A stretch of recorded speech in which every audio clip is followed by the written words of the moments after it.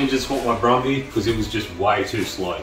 The E81 used more oil than fuel, so it was time to upgrade to an EJ for more torque and reliability. We've got a donor car. All we'll be taking is the engine and the wiring loom. Now to freshen up the EJ, we'll start by removing all the accessories, and then moving on to removing the timing cover and harmonic balancer to set the timing up. Now I'll go around with a paint pen and mark all the timing marks on the block, heads, and also the cam and crank pulley.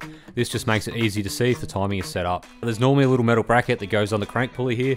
This stops the belt jumping off if you toe start the vehicle. This has to be set up correctly, otherwise it will chew out the belt. I normally jam a bit of cardboard in between the belt and this bracket and then tighten the bolts up, and that gives you the correct specification. With the belt off, it's time to remove the both side rocker covers followed by the heads. We'll clean up both mating surfaces so we get a decent seal, and then we'll use a straight edge to check warpage of the head. And now I normally run RVT in the bottom half of the head gasket. This just makes them last heaps longer and no leaky poos.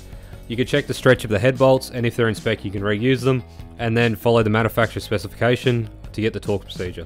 We'll put on our new water pump followed by our timing belt kit. This comes with new belt, tensioner and idler pulleys. The Subaru belts have lines on them that line up with the time marks. This makes them incredibly easy to put on and get the correct tension. Then we'll throw our timing cover back on and we'll adjust these valves. To do this you need a feeler gauge, make sure your rocker arms are on the rock, and sliding the feeler gauge between the rocker arm and the valve. Using a 12mm spanner and a screwdriver you can adjust it. The inlet clearances will be different to the exhaust clearance, so make sure you check the manufacturer's specification. We'll replace the rocker cover gaskets, and then I decided to paint this manifold red because it looks sick. Time to pull our E81 out. We've got to get this flywheel off, we'll need that, the rest of them go straight in the bin. Don't forget to like and subscribe.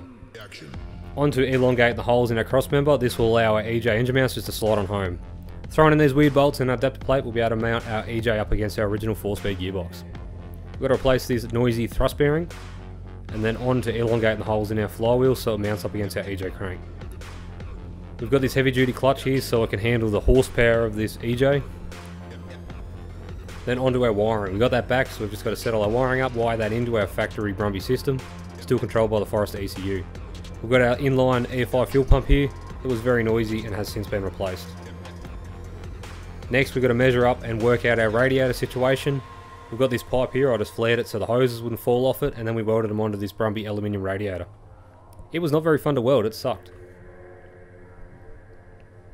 With the radiator home, we've got to work out some hoses and finish off some dirty wiring issues. And we'll just jam that up there because that looks good.